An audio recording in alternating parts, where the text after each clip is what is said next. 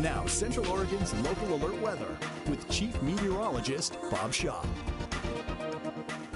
22 minutes before the hour now on this Thursday morning. Happy Thanksgiving, everyone.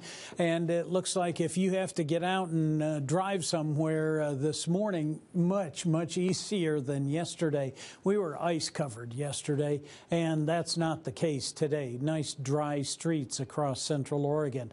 Now, having said that, just be aware that going across the mountains, you still have to carry chains or traction tires, and do watch for spots of ice through the Cascades.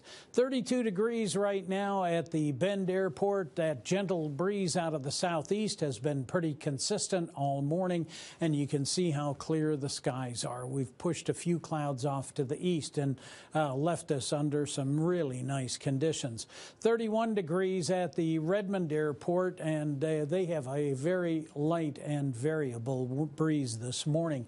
Well, the deep south looking at some storm activity. Travelers going into the eastern Texas, Arklatex region up into Missouri, they're going to see a little bit of a challenge. High pressure gaining strength actually here over the west coast. Consequently, we're pushing clouds out of the area, and while we're anticipating the arrival of the next system, it's going to take a couple of days to get here, so we're looking at a beautiful Thanksgiving.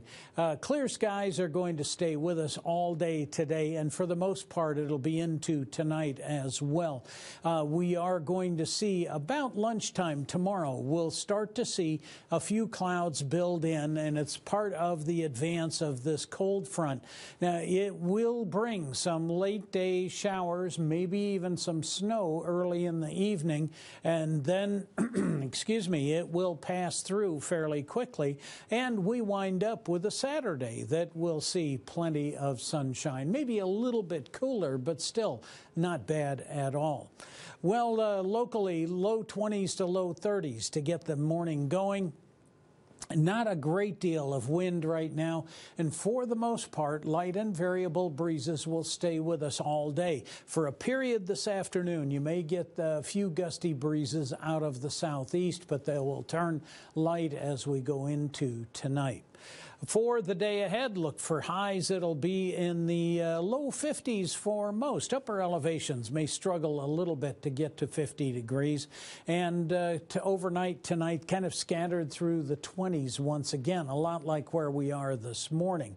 We will see some storm activity start to settle in. Actually, Saturday night, you'll start to see the clouds thicken just a little bit. Late day showers on Sunday will be associated with that front that's coming through, and it'll give us a chance of showers right through the middle of next week. Much colder Monday and Tuesday.